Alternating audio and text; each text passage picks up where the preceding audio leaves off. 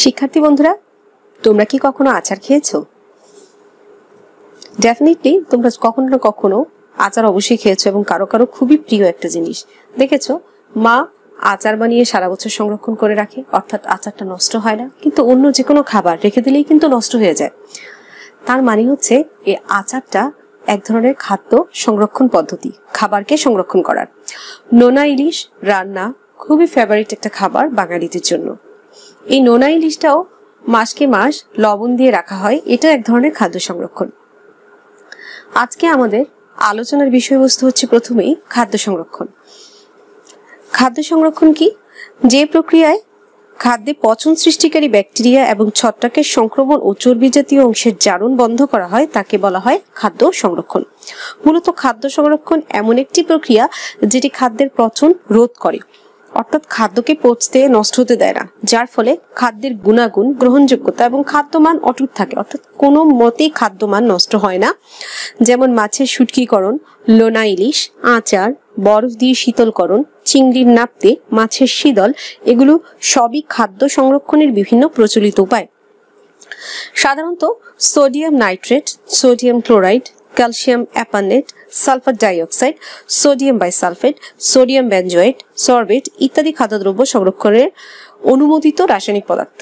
অর্থাৎ খাদ্যদ্রব্য সংরক্ষণের জন্য কিছু রাসায়নিক পদার্থ রয়েছে যেটা কিনা সরকার কর্তৃক বা স্বাস্থ্য সংস্থা কর্তৃক অনুমোদিত। সেই অনুমোদিত খাদ্য সংরক্ষণের জন্য পদ্ধতি বা রাসায়নিক পদার্থ দিয়ে খাদ্য সংরক্ষণ করা সম্ভব। এই খাদ্য সংরক্ষণের ক্ষেত্রে যেমন তোমরা ধরো বছরে একবার ভালোভাবে শীতকালে, শীতের শেষে টমেটো হয়, সেই টমেটোটা কিন্তু সারা বছর আমরা সস করে খেতে পারতেছি, সেটা ফ্রিজে রেখে হোক, যেভাবে হোক। তো এই সসটা নষ্ট হচ্ছে না।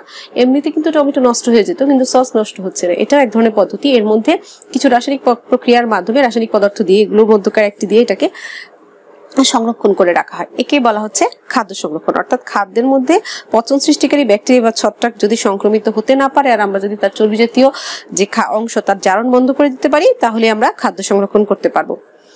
এবার আরেকটা উদাহরণ দিয়ে কথা বলছি। টিভিতে প্রায়ই বলে বাচ্চাদের চিপস অথবা কোল্ড ড্রিঙ্কস কিংবা জুস, সস্তা দামের জুস, এগুলো খেতে না, কারণ এগুলোর মধ্যে অনেক ভেজাল থাকে। এ কথার অর্থ হচ্ছে যে বাচ্চাদের যে জুসগুলো পাওয়া যায় অল্প দামের মধ্যে, জুসগুলো ম্যাঙ্গো কালারের থাকে, অরেঞ্জ কালারের থাকে, বিভিন্ন কালারের থাকে। এই কালারগুলো, বিভিন্ন দ্রব্যগুলো, এগুলো অরিজিনাল ফ্রুট জুস না, অর্থাৎ অরিজিনালি ফলের যে রস সেগুলো তৈরি করা হয় না। এগুলো বিভিন্ন ধরনের ফ্লেভার এবং রং মিশিয়ে তৈরি করা হয়। একে বলা হচ্ছে খাদ্যের ভেজাল, যেটা কিনা তোমরা নিজেরাই চোখে দেখেছো, জানো। টিভিতে প্রায় দেখবে ভেজাল বিরোধী অভিযান চলছে। রোজার মাসে দেখবে ভেজাল বিরোধী অভিযান চালাতে চালাতে দেখা যায় বিভিন্ন ধরনের সেমাই কারখানায় গিয়ে জরিমানা করে খাদ্যে ভেজাল থাকলে। বড় বড় খাদ্যের বা খাবারের যে ইয়াগুলো আছে, রেস্টুরেন্ট আছে, সেগুলো তো দেখা যাচ্ছে যে জরিমানা করা হয় অস্বাস্থ্যকর খাবার বা খাদ্যে ভেজাল দিয়ে তৈরি করার জন্য। খাদ্যে ভেজাল কি? অনৈতিকভাবে খাদ্যে বিভিন্ন ধরনের ক্ষতিকর ও অস্বাস্থ্যকর রাসায়নিক দ্রব্য ভেজাল ও রঞ্জক পদার্থ হিসেবে ব্যবহার করাকে খাদ্যে ভেজাল বলে। খাদ্যে ভেজালের কারণে জনস্বাস্থ্য হুমকির সম্মুখীন হয়ে পড়ে। খাদ্যে ভেজাল দ্রব্যের মধ্যে রয়েছে বাণিজ্যিক রং, অ্যান্টিবায়োটিক, কীট ও বালাইনাশক, ফরমালিন, হ্যাভি মেটাল উল্লেখযোগ্য। এই সকল ভেজাল পদার্থ শিশুদের বেশি ক্ষতিগ্রস্ত করে এবং নানা রকম জটিল রোগের উপসর্গের কারণ সহ অনেক ক্ষেত্রে ক্যান্সার জাতীয় রোগও সৃষ্টি করে। যদি পরীক্ষার সময় 1 নম্বরের জন্য আসে খাদ্যে ভেজাল কি, তাহলে প্রথমে সংজ্ঞাটুকু লিখলেই হবে। অনৈতিকভাবে খাদ্যে বিভিন্ন ধরনের ক্ষতিকর অস্বাস্থ্যকর রাসায়নিক দ্রব্য ভেজাল ও রঞ্জক পদার্থ হিসেবে ব্যবহার করাকে বলা হচ্ছে খাদ্যে ভেজাল। যদি 2 নম্বরের জন্য আসে, তাহলে এতটুকু পুরো লিখতে হবে খাদ্যে ভেজাল জিনিসটা কি। আর যদি 3 বা 4 নম্বরের, অর্থাৎ উচ্চতর দক্ষতা প্রশ্নে কিংবা প্রয়োগমূলক প্রশ্নে আসে, তাহলে তোমাদেরকে খাদ্যে ভেজাল শুধু সংজ্ঞাটা লিখেও আমাদেরকে লিখতে হবে খাদ্যে ভেজালের কারণ বা ক্ষতিকারক দিকগুলো। পরীক্ষার সময় এটা আসতে পারে, এটা কোনো এক বোর্ডে এসেছিল এবং যথেষ্ট গুরুত্বপূর্ণ। খাদ্যে ভেজালের ক্ষতিকর দিক সম্পর্কে আমরা জানবো। আগে জেনেছি খাদ্যে ভেজালটা কি। খাদ্যে ভেজালের ক্ষতিকারক দিক স্বাভাবিক, আমরা খাদ্য ছাড়া তো আমাদের শরীরে পুষ্টি আসবে না, খাবার ছাড়া আমরা বাঁচতে পারবো না, তো আমরা খাবার খাবো, কিন্তু ভেজাল খাদ্য গ্রহণের ফলে আমাদের শরীরে কি কি ক্ষতিকর প্রভাব হতে পারে সেই সম্পর্কে এখন আলোচনা করব। খাদ্যে ভেজালের ফলে জনস্বাস্থ্য এখন হুমকির সম্মুখীন। নিচে খাদ্য ভেজালের ক্ষতিকারক দিকগুলো আলোচনা করলাম। প্রথমটা হচ্ছে বিভিন্ন ধরনের খাদ্যে, যেমন আইসক্রিম, লজেন্স, বেগুনি বড়া ইত্যাদিতে। এই যে রোজা আসতেছে, রোজার সময় আমরা পেঁয়াজু, বেগুনি, আলুর চপ এগুলো খাবো। এগুলোতে সুন্দর কালার আনার জন্য কাপড়ের বা বাণিজ্যিক রং ব্যবহার করা হয়, অর্থাৎ কাপড়ের মধ্যে যে রংটা দেওয়া হয়। আর বাণিজ্যিক ভাবে বিভিন্ন জিনিস পেইন্ট করার জন্য বা যে গুঁড়া রংটা ইউজ করা হয় সেটা খাবারের মধ্যে দিয়ে দিচ্ছে, অথচ নিয়ম হচ্ছে খাবারের মধ্যে শুধুমাত্র অনুমোদিত ফুড কালার ব্যবহার করা যাবে। তো অনুমোদিত ফুড কালারের দাম বেশি হয় মোড়ের দোকানগুলো, আমাদের রাস্তার সাথে মোড়ে যে দোকানগুলো থাকে কিংবা অনেক রেস্টুরেন্টেও করে, তারা খাবারের মধ্যে সরাসরি বিভিন্ন ধরনের বাণিজ্যিক রং ব্যবহার করে থাকে, যা কিনা স্বাস্থ্যের জন্য খুবই খারাপ। এগুলো খাদ্যের জন্য কখনোই ব্যবহার করা সম্ভব না। তো এই বাণিজ্যিক রং ব্যবহারের ফলে এই ধরনের খাবার আমাদের যকৃতের, অর্থাৎ আমাদের কলিজা যেটা, যকৃতের কার্যকারিতা নষ্ট করে আমাদের নানাবিধ রোগের কারণ হয়ে দাঁড়ায়। মাছ, গৃহপালিত পশু, হাঁস মুরগিকে অননুমোদিত দ্রব্য দিয়ে তৈরি খাদ্য খাওয়ালে, অর্থাৎ বাজারে যখন তোমরা যে হাঁস মুরগি কিনতে যাও তখন তোমরা দেখতে পারবে যে মুরগিকে জোর করে খাওয়ানো হচ্ছে এবং এমন কিছু খাবার খাওয়ানো হয় যাতে মুরগি খুব দ্রুত মোটা হয়, ফুলে যায়, মাংস বেশি হয়, অথবা ওজনটা মাংস থেকেও বেশি হয়, কি ওজনটা বেশি হয়। তো এতে কি হয়, মুরগির শরীর ক্ষতিগ্রস্ত হয়, মুরগির মাংসটার মধ্যে সেই অনুমোদিত, যেটা অনুমোদন ছাড়া যে দ্রব্য দিয়ে খাওয়াচ্ছে সেই দ্রব্যের বিষাক্ততা চলে যায়, এবং সেই মুরগির মাংস, মাছ যদি আমরা খাই তাহলে আমাদের শরীরেও নানা ধরনের বিষক্রিয়া সৃষ্টি হয়। এখানে তাই বলা হয়েছে যে খাদ্য খাওয়ালে সেই খাদ্য, অর্থাৎ হাঁস মুরগিকে অনুমোদিত খাদ্য খাওয়ালে সেই মাছ মাংস খেলে মানব শরীরে বিভিন্ন জটিল রোগের উপসর্গ দেখা দেয়। এরপর আসছে মজুদ ফরমালিনে ডোবানো মাছ, ফল। আমরা বাজারে যখন মাছ কিনতে যাই খুব তাজা দেখানোর জন্য এবং মাছ সহজে নষ্ট যেন না হয় ফরমালিনে ডুবিয়ে রাখে, ফলে মাছটাকে চোখের সামনে তাজা মনে হয়, আমরা কিনে নিয়ে আসি। এই মাছকে যদি আমরা অনেকবার ধুয়েও ফেলি তারপরও ফরমালিনের প্রভাবটা সহজে যেতে চায় না, এর ভিতরে থেকে যায়। ফরমালিনে ডুবানো মাছ, ফল এবং অন্যান্য খাদ্যদ্রব্য টাটকা থাকলেও এগুলো মাছের কোষের সাথে যৌগ তৈরি করে, যা একেবারে থেকে যায় স্থায়ীভাবে শরীরে, ফলে ওই সকল দ্রব্য খাদ্য হিসেবে গ্রহণের ফলে ক্যান্সার জাতীয় রোগের সৃষ্টি হয়। তার মানে আমরা যে ফল কিনি, ফলটাও অনেকদিন যাবত ভালো থাকে, অর্থাৎ ফরমালিনে ডুবানো থাকলে নষ্ট হয় না, ফলে আজকের আনা ফল তারা 7 দিন পর্যন্ত ব্যবহার করতে পারে, অর্থাৎ বিক্রি করতে পারে। এতে তার হয়তো অনেকদিন বিক্রি করতে পারার, অনেকদিন ধরে রেখে বিক্রি করতে পারার ফলে সে অর্থনৈতিকভাবে লাভবান হচ্ছে, কিন্তু আমরা কিন্তু ক্ষতিগ্রস্ত হচ্ছি। এই ধরনের খাবার খাওয়ার ফলে বা এই ধরনের ফল গ্রহণের ফলে আমাদের শরীরে ক্যান্সার জাতীয় রোগ সৃষ্টি হতে পারে। মজুদ খাদ্য এবং সবজিতে কীটনাশক ব্যবহার করা হয়। মজুদ খাদ্য যেমন জানোই তো, আলু একবারই মানে হয়, এটাকে আমরা কোল্ড স্টোরেজে জমা রাখি। এরকম বিভিন্ন খাবার আছে যেগুলো মজুদ করে রাখা হয়, পরবর্তীতে দাম বাড়ার পর বা সিজন চলে যাওয়ার পর অথবা গ্রহণযোগ্যতার ভিত্তিতে পরবর্তীতে চাহিদার ভিত্তিতে এটাকে ছাড়া হয়। তো এই যে মজুদ খাবার, এগুলোতে যদি কীটনাশক ওষুধ দেওয়া যায় তাহলে দেখা যাচ্ছে যে এই খাবারগুলোতে যেখানে মজুদ রাখা হয় সেখানে সহজে পোকা ধরে না, পোকা না ধরলে এগুলো নষ্ট হয় না।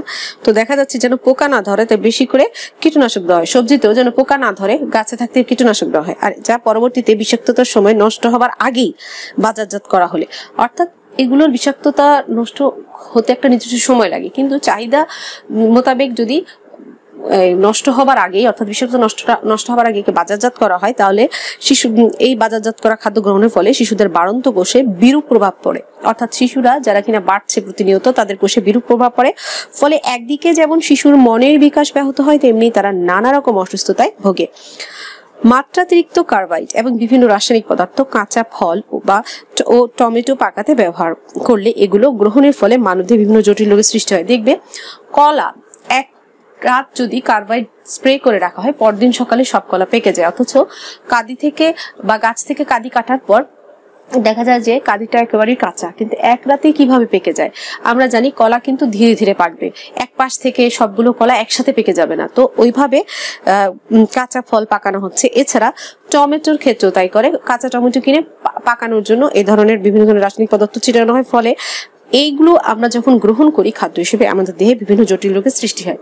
তাই অচিরেই উচিত সরকারের বিভিন্ন পদক্ষেপ গ্রহণের মাধ্যমে এই ধরনের খাদ্য ভেজাল থেকে আমাদেরকে মুক্ত রাখা এবং আমাদেরকে এগুলোর এইসবের ক্ষতিকর প্রভাব থেকে আমাদেরকে যেন বাঁচাতে পারে সেই ব্যাপারে পদক্ষেপ নেওয়া।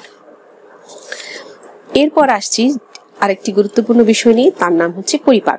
যে প্রক্রিয়ায় মানবদেহ খাদ্যকে গ্রহণযোগ্য কোষ উপযোগী করতে তা ভেঙে সহজ সরল ও তরল অবস্থায় রূপান্তর করা হয় তাকে বলা হচ্ছে পরিপাক। অর্থাৎ আমরা যে খাবারটা খাই সরাসরি এই খাবারটা আমাদের শরীরে কোষে কোষে পৌঁছে যায় না।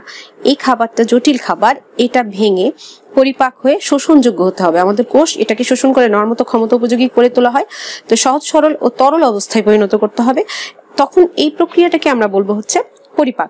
পরিপাক মানবদেহে দুই ভাবে হয়, একটা হয় যান্ত্রিক ভাবে আর একটা হয় রাসায়নিক ভাবে।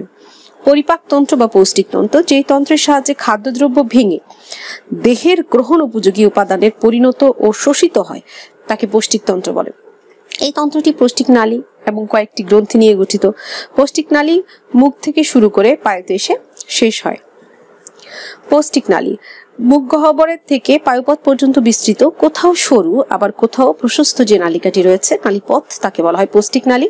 এর প্রধান অংশগুলো হচ্ছে মুখ, মুখ গহ্বর, দাঁত, গলবিল, অন্ননালী, পাকস্থলী, অন্ত্র এবং পায়ু। এই সবগুলো সমন্বয় তৈরি হয়েছে পৌষ্টিক নালী। পৌষ্টিক গ্রন্থি কি? যে সকল গ্রন্থির রস খাদ্য পরিপাকে অংশ নেয় তাদেরকে পরিপাক গ্রন্থি বলা হয়। একটু আগে আমরা খাদ্য মানব দেহে ভেঙে সরল এবং তরলে পরিণত হওয়ার কথা বলছিলাম। পরিপাক তন্ত্র দিয়ে পৌষ্টিক নালী দিয়ে আসলে ওই খাবারটা চলে যায়, কিন্তু এগুলো পরিপাক হওয়ার জন্য বিভিন্ন ধরনের এনজাইম বা রসের প্রয়োজন হয়, হরমোনের প্রয়োজন হয়। সেই রস বা হরমোন যে গ্রন্থি রস বা খাদ্য পরিপাকে সাহায্য করে, অর্থাৎ আমাদের পেটের ভিতরে অর্থাৎ মুখগহ্বর থেকে পায়ে পর্যন্ত যেতে যেতে খাবারটা যে বিশেষ বিশেষ গ্রন্থির পাশ দিয়ে যাওয়ার সময় গ্রন্থি থেকে নিঃসৃত রস দ্বারা ভিজে সিক্ত হয়ে খাবারটা ভেঙে তরল সরল সহজ শোষণ উপযোগী হয়, সেই গ্রন্থিগুলাকে বলা হবে পৌষ্টিক গ্রন্থি। এক কথায় যে সকল গ্রন্থির রস খাদ্য পরিপাকে অংশ নেয় তাদেরকে পরিপাক গ্রন্থি বা পৌষ্টিক গ্রন্থি বলবো। মানবদেহে পৌষ্টিক গ্রন্থিগুলো কি কি? যেমন লালা গ্রন্থি আমাদের মুখ গহ্বরের ভেতরে থাকে, আমরা যখন কোনো কিছু খাই না খেলেও আমাদের লালাটা নিঃসৃত হয়, এই লালার মধ্যে রয়েছে পরিপাককারী রস। এরপরে আসতেছে যকৃৎ অর্থাৎ আমাদের কলিজা, সেখানে যাওয়ার পরেও কিছু এনজাইম খরিত হয় যেগুলো খাবারকে ভাঙতে সহজ সরলে পরিণত করতে সাহায্য করে। এরপরে আসতেছে অগ্নাশয়, অগ্নাশয় থেকে অগ্নাশয় রস বের হয়ে আসে যেটা কিনা আমাদের খাদ্যকে ভাঙতে এবং পরিপাকে অত্যন্ত গুরুত্বপূর্ণ ভূমিকা পালন করে। গ্যাস্ট্রিক গ্রন্থি, সেখান থেকে গ্যাস্ট্রিন নামক জুস তৈরি হয় যেটা আমাদের খাদ্যকে তরলে পরিণত করতে সাহায্য করে। এরপরে সবশেষে আসতেছে আন্ত্রিক গ্রন্থি। আন্ত্রিক গ্রন্থি দুই ধরনের, ক্ষুদ্রান্ত এবং বৃহদান্ত। এই দুই ধরনের আন্ত্রিক গ্রন্থি থেকেই বিভিন্ন ধরনের রস এনজাইম নিঃসৃত হয় যা কিনা খাদ্য পরিপাকে মুখ্য ভূমিকা পালন করে। তো আজকে এই পর্যন্তই, পরবর্তী ক্লাসে আবার নতুন বিষয় নিয়ে তোমাদের সাথে দেখা হবে। সেই পর্যন্ত ভালো থাকবে, আল্লাহ হাফিজ।